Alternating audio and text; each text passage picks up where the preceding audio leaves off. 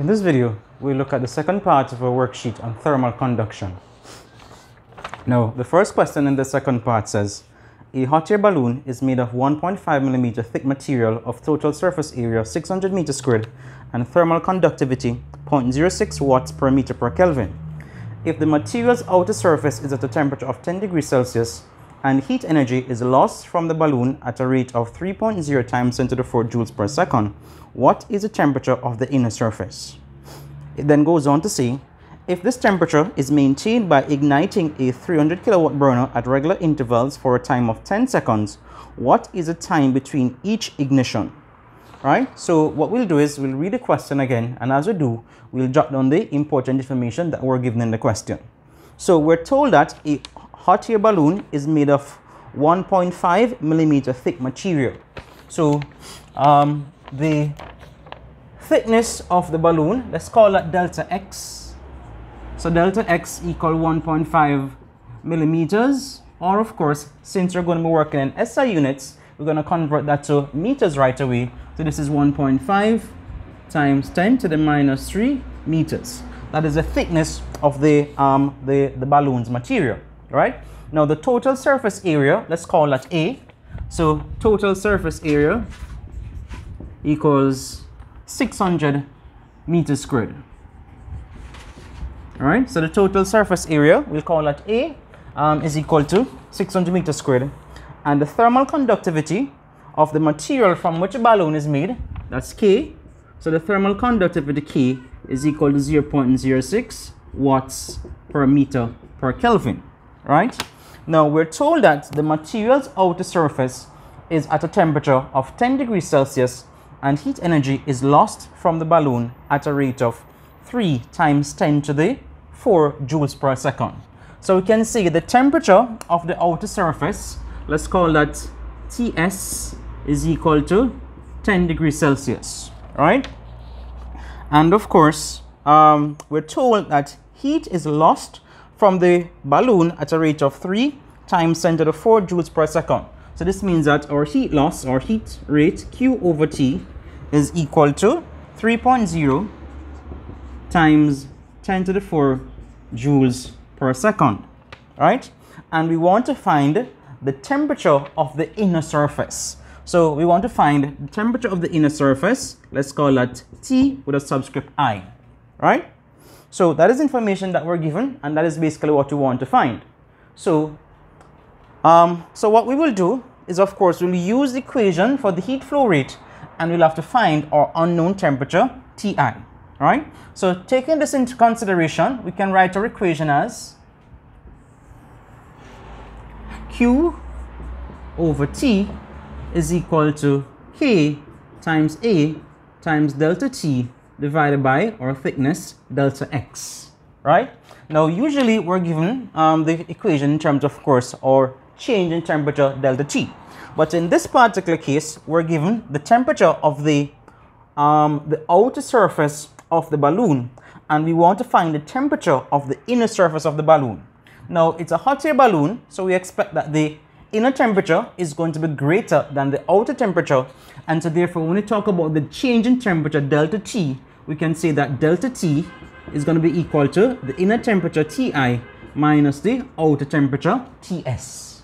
And so basically our equation becomes Q over T is equal to K times A bracket Ti minus Ts all over delta X, which represents the thickness of the balloon.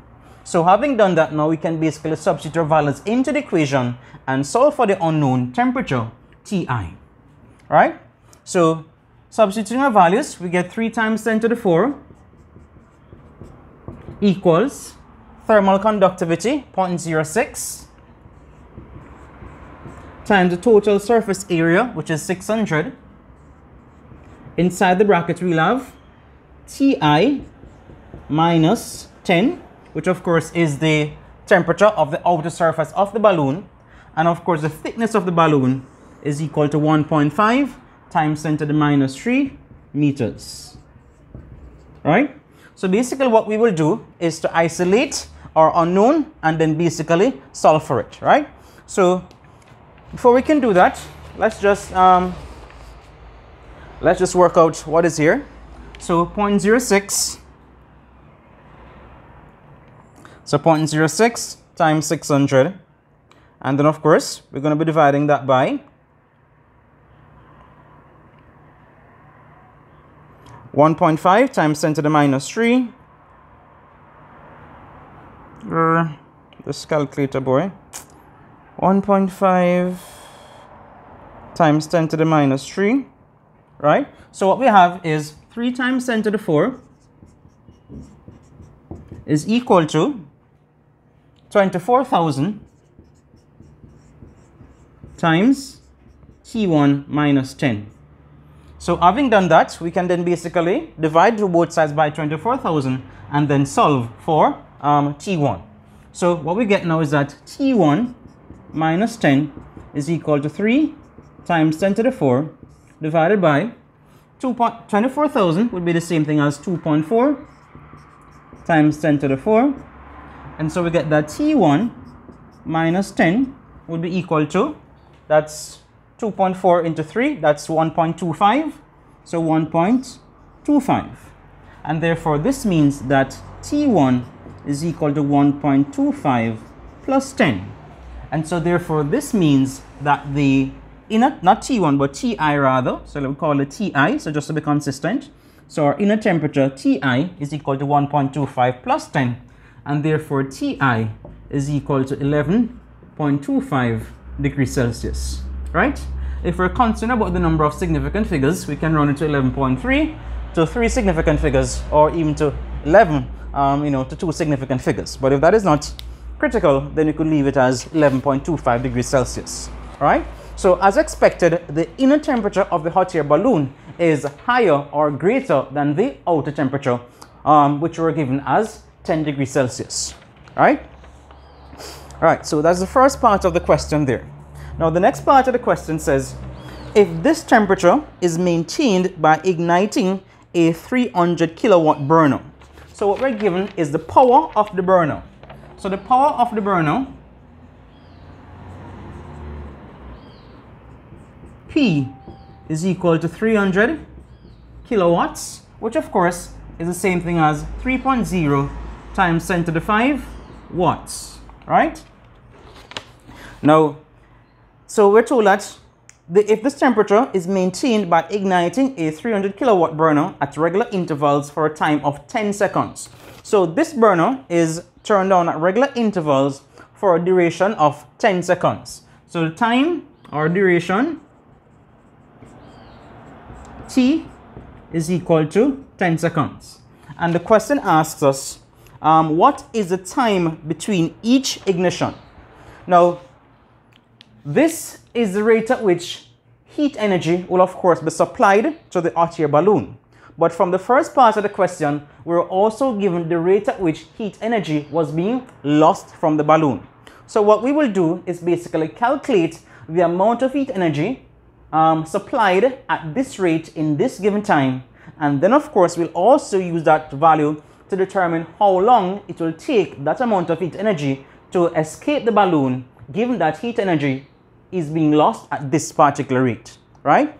So using our formula, of course, power is equal to energy over time taken, which of course means that energy is equal to power times time. And so therefore this will give us the heat energy supplied, E. So the heat energy supplied, E, is equal to 3.0 times 10 to the 5 watts times 10 seconds. And this basically gives us 3.0 times 10 to the 6 seconds. Sorry, 10 to the 6 joules. Right. So in this time, 10 seconds, when this heater rated at 3 times 10 to the 5 watts is turned on, it supplies 3.0 times 10 to the 6 joules of heat energy. Right?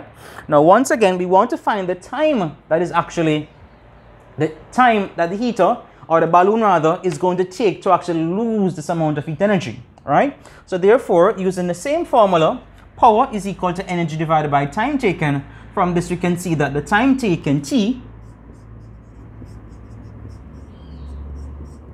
is equal to the energy supplied, E, divided by the power, P. So in this particular case, the energy supplied is 3.0 times 10 to the 6 joules. But heat energy is being lost at a rate of 3.0 times 10 to the 4 seconds. And so this therefore gives us 3.0 times 10 to the 6 joules divided by 3.0 times 10 to the 4 joules per second. And so this gives us 100 seconds, right? Now, so if this amount of heat energy has been supplied by the heater when it was on for 10 seconds, and it will then be lost at a rate of 3.0 times 10 to the 4th joules per second, then it basically means that it will take a time of 100 seconds for this amount of heat energy to actually be lost from the balloon. Now, is this a time between the supplying of heat from the burner? No. Remember, the burner will be turned on for a period of 10 seconds. And while the burner is actually operating, the hot air balloon will also be losing heat. So this 100 seconds basically represents the total amount of time necessary for this amount of heat energy to actually be lost from the balloon. And this time, 100 seconds, actually includes the 10 seconds for which the burner was on. And so therefore, the time interval between each ignition is obtained by subtracting the 10 seconds from the 100 seconds. And therefore, the time interval between each ignition is equal to 100 minus 10, which gives us 90 seconds, right? So therefore, the answer for this part of the question is 90 seconds, and that is the time interval between each ignition, right? So basically, every 90 seconds, the ignition will have to be turned on in order to supply the amount of heat energy required to maintain the hot air balloon's temperature.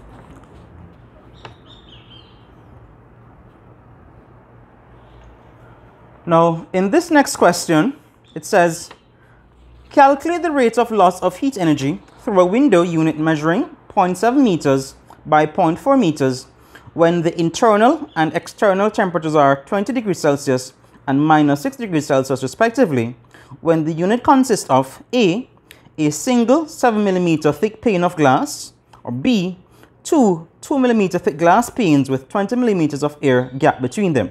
And we're given the thermal conductivity of glass, and we're also given the thermal conductivity of air, right?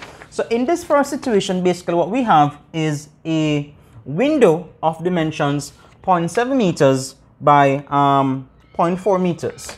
So I'll try my best to draw something looking like a little window, right?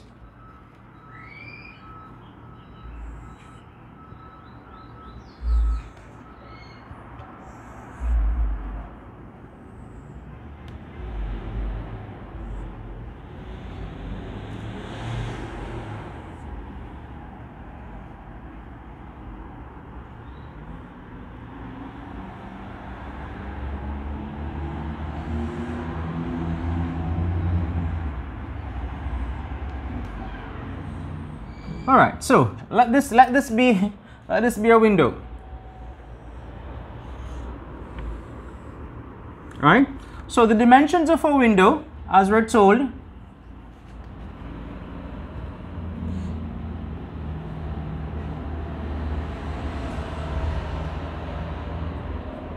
right, so the dimensions of a window are 0.7 meters by 0.4 meters. So let this be the 0.7 meter, and this with the 0.4 meter, right? So those are dimensions of the window. And we're also told that the window is 7 millimeters thick. So that would be this right here. So this would be 7 millimeters, right? Now, what we're told is that the inner and the outer temperature of the window are 20 degrees Celsius and minus 6 degrees Celsius respectively. So if we treat here as the inner, so this inner temperature here is 20 degrees Celsius, and outside here will be minus 6 degrees Celsius, right? So those are the inner and the outer temperature of the window, right? And they want us to find the rate at which heat is being lost through this window. Now, what we're given is that the window, of course, is made up of glass, and for this particular type of glass, the thermal conductivity K for the glass is given as 1.2 watts per meter per Kelvin. So 1.2 watts per meter per Kelvin, right? So they want us to find the rate of heat loss through the window when it is basically a single 7 millimeter thick pane of glass. So of course we have our information. So we have the dimensions of the window, which will allow us to calculate the area. We have the thickness of the window. We have the inner and the outer temperatures, so we can find the change in temperature. And of course, we also have the thermal conductivity of glass. So according to Fourier's law, the rate of heat flow or heat loss through the window would be given by Q over T is equal to K A delta T divided by the thickness delta X. And so therefore we can simply substitute values into this equation and calculate the rate of heat flow or heat loss through the window. So this gives us 1.2. The area, of course, will be the length by the width, or length by the width. So 0.4 by 0.7. All right, that gives us the area. The delta T, the change in temperature, would be the inner temperature minus the outer temperature. Now we have to be careful. The outer temperature is negative, so it's going to be 20 minus 6. So this is 20 minus 6. And this is all over the thickness of 7 millimeters, which of course works out to be 0.007 meters. So 0.007, right? And this, if we try to simplify it a little bit, let's see what this gives us. This gives us 1.2 times 0.28, 20 minus 6. These two minus signs multiply to become a plus sign, so it becomes 20 plus 6, and so this is 26 divided by 0.007.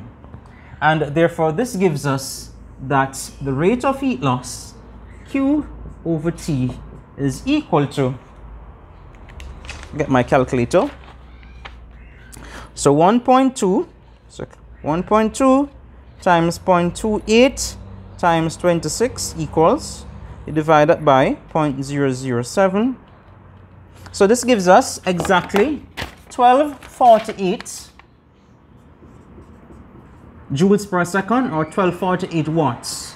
So this would represent the rate at which heat is being lost by the single pane of window when it, or by the window when it's a single pane of thickness 7 millimeters. There's no insulation, and so heat is being lost at this particular rate, right? Now the second part of the question basically now wants us to consider a situation where the window is not just a single pane this time, but it's actually 2 millimeters thick glass panes with a 20 millimeter air gap between them. So again, once again, I'll try to represent that situation in a simple diagram, right? So this is part B of the question. So try to represent it as best as I possibly can. So let this be window, right? So we have our glass panes, and in between our glass panes we have an insulating layer of air, right? So an insulating layer of air. So let me just use the dots to represent the insulating area of air, right? So we know that each glass pane is 2 millimeters thick, and the gap in between those two, which contains the air, is 20 millimeters, right? So 20 millimeters. So essentially what we have is two 2 millimeter thick panes of glass being separated by 20 millimeters of air. And in this particular case, we want to find the rate at which heat is now being lost through this window. Now, certain things, of course, remain the same, such as the dimensions of the window. So the area will be the same, right? So in this particular case, the area is still 0.7 by 0.4, and that will give us 0.28 meters squared, right?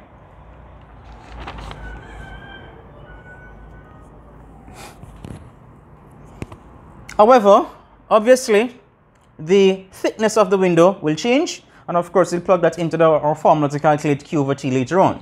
So another set of information which hasn't changed would be the inner and outer temperature of the window. So let's say this is the inner temperature, 20 degrees Celsius, and the outer temperature is -6 degrees Celsius. We do not know the temperature at these interfaces, but do we need to know them? Do we need to find them out? No. We weren't specifically asked to find these temperatures, and therefore we don't need to. However, if we were asked to find the temperatures, then we definitely could. It would be a tedious calculation, but since we weren't asked to find the temperatures, we will not do that, right? So what we're going to do, however, is to find the thermal resistance for each layer of material, find the total thermal resistance by treating them as resistors connected in series, and then from that we'll be able to find the thermal conductivity, well, not the thermal conductivity, but the rate at which heat is actually flowing or being lost through this window, right? So let's consider for the glass window, or for the glass, the thermal resistance RT is given by, if I remember the formula for that, RT is equal to the thermal conductivity divided by, no, RT is equal to the thickness delta X divided by the thermal conductivity K times the area A, right?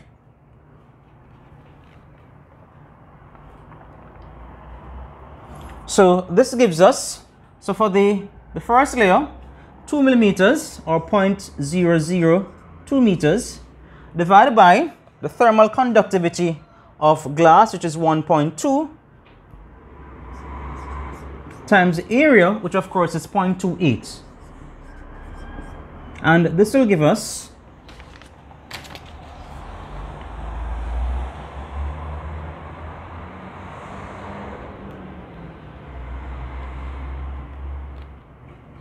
.006. Let's call it 0.006. And the unit, of course, will be Kelvin per watt. So this will be the thermal resistance of the layer of glass, or the piece of glass of thickness 2 millimeters. And of course, the two panes of glass are of identical dimensions, and therefore they will have the same thermal resistance. Now we can do the same now for the layer of air, right? So for the layer of air,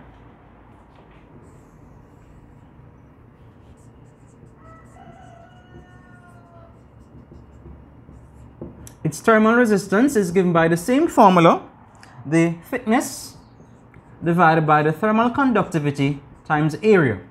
And so this gives us thickness, of course, which is 20 millimeters or 0.02 meters divided by thermal conductivity of air. We're given the thermal conductivity of air as 0.026. So this is 0.026. And the area, of course, will be the same. The area would, of course, be 0.28. Right?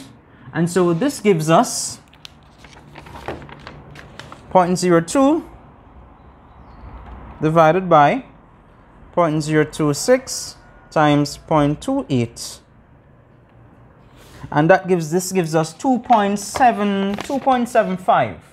So this gives us 2.75, and that is Kelvin per watt. And as expected, the thermal resistance of the air is greater than the thermal resistance of the pane of glass, right? So having found the thermal resistance of the pane of glass and the thermal resistance of air, again, we can treat the entire composite window as 3 thermal conductors in series, and therefore the total resistance will be the sum of the individual thermal resistances. And of course, since the panes of glass are identical, we'll simply multiply its thermal resistance by 2, and we add that to the value of the thermal resistance of the air. And so the total thermal resistance, so total RT, is equal to 2 times 0.006 plus 2.75. And so this gives us 0.012 plus 2.75. And so this gives us 2.86 0.01 no no maths off. So 2.75 plus 0.012, right, 2.762, so 2.762. And this will be Kelvin per watt. So the total thermal resistance is 2.762 Kelvin per watt. But we're not finished. What we want to find now is the rate of heat loss through the material, and therefore going to be using the formula Q over T is equal to delta T divided by RT. Now delta T, of course, is the difference in temperature between the inner and the outer surface, which we already calculated to be 26 Kelvin or 26 degrees Celsius, right? And so this will give us now 26 divided by 2.762. And so this gives us a value of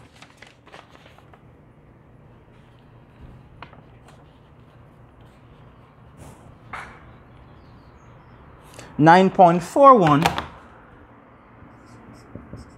watts. So as expected, we see that there is significant reduction in the rate at which heat is lost through the window when there is an insulating layer of air between the two glass panes, as opposed to when it was a single pane of glass, or even though the thickness was a little bit different, right? And generally, as I said, this is the effect of insulating materials. They usually produce a significant reduction in the rate at which heat is lost through the particular material.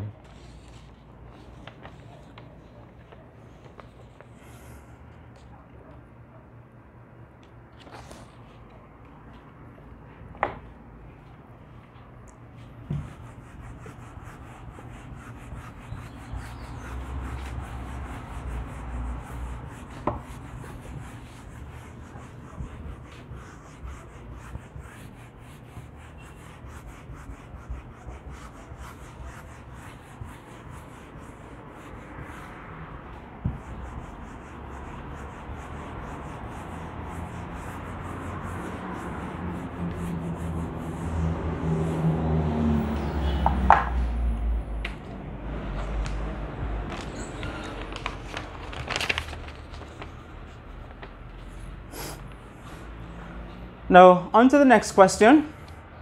This one says, a diver's wetsuit has a total surface area of 0.40 meters squared. It consists of an outer rubber layer of thickness 10 millimeters with an inner wooden lining which can be assumed to trap a 3.6 millimeter thick layer of still air next to the diver's skin. If the diver's skin's temperature is 34 degrees Celsius and he's diving in water at a temperature of 14 degrees Celsius, calculate the total thermal resistance of the wetsuit, that's A, and B, estimate the rate at which diver loses heat energy. So once again, we'll use a little diagram to kind of represent the situation. We won't be able to represent the situation fully, but of course at least the important bits of the situation, right? So this diver is wearing a wetsuit. Now the wetsuit basically comprises two layers. It comprises an outer rubber layer of thickness 10 millimeters with an inner woolen lining which can be assumed to trap a 3.6 millimeter thick layer of still air next to the diver's skin, right? So let's represent our situation on a little diagram, and of course the diagram will be exaggerated for clarity, right?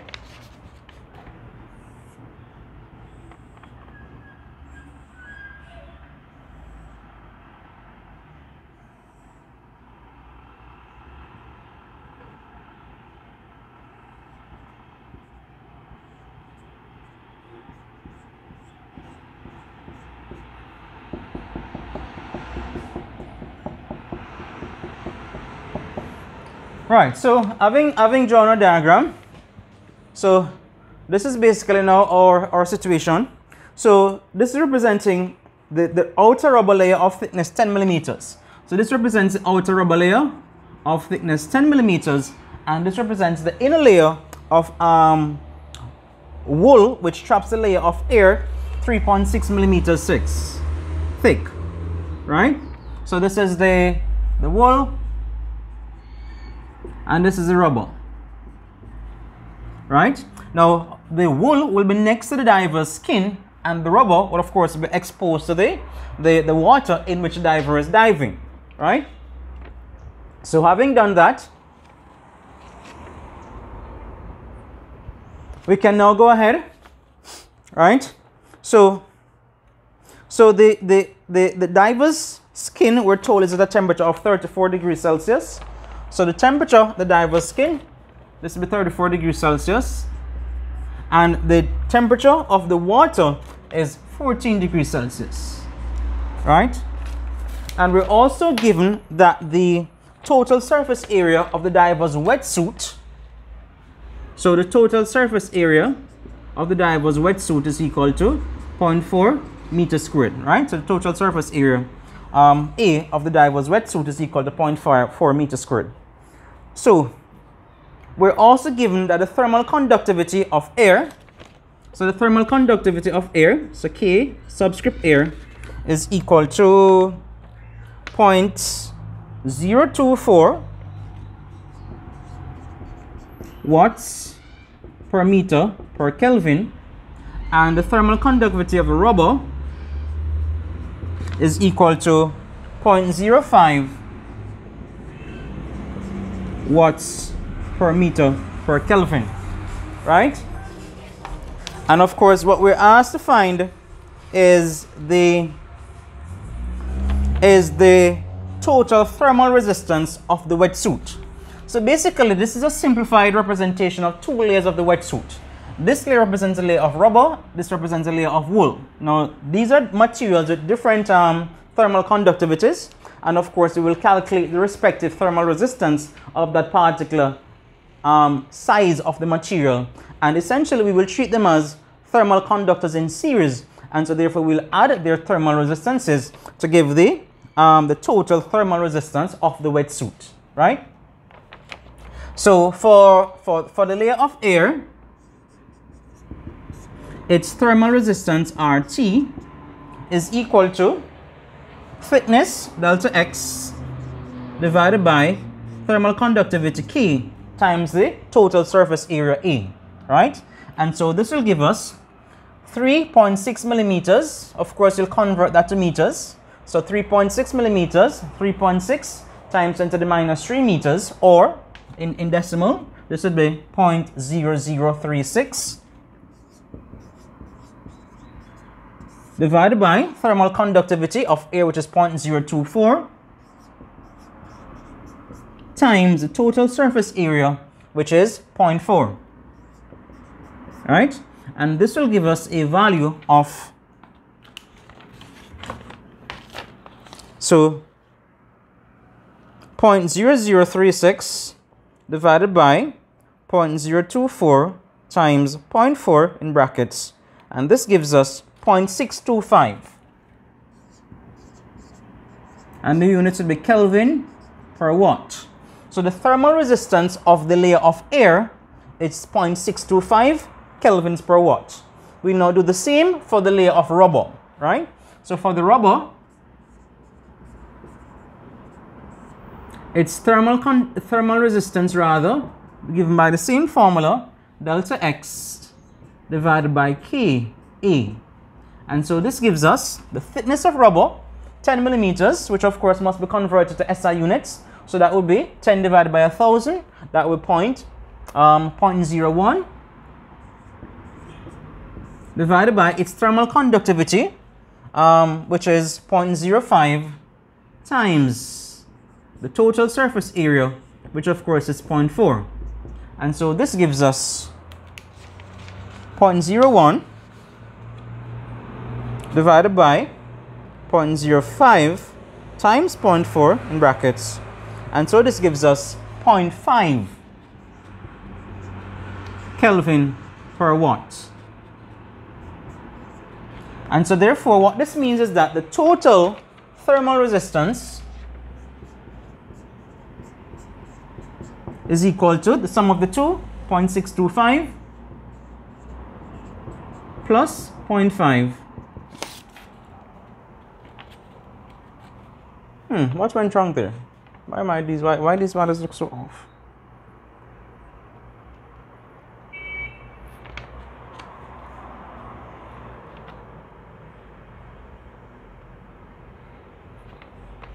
Let me check my calculations again.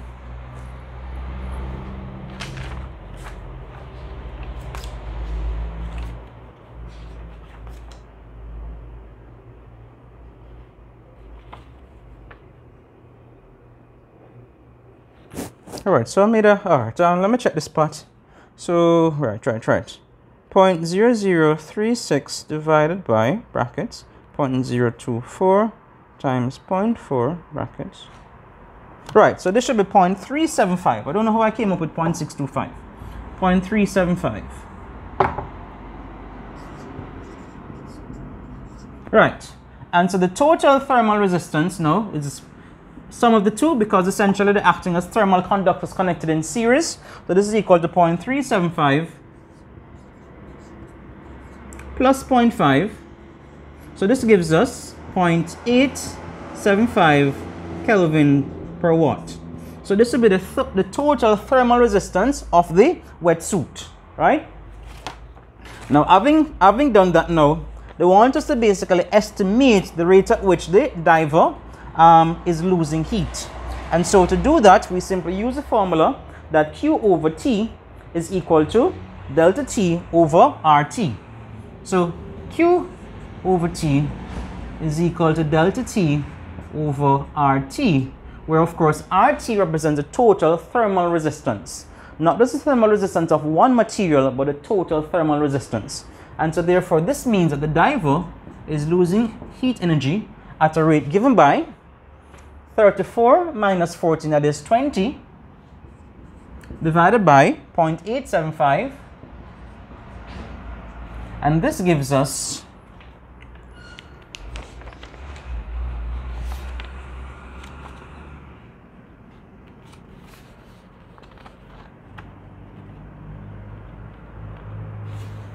22.9 joules per second.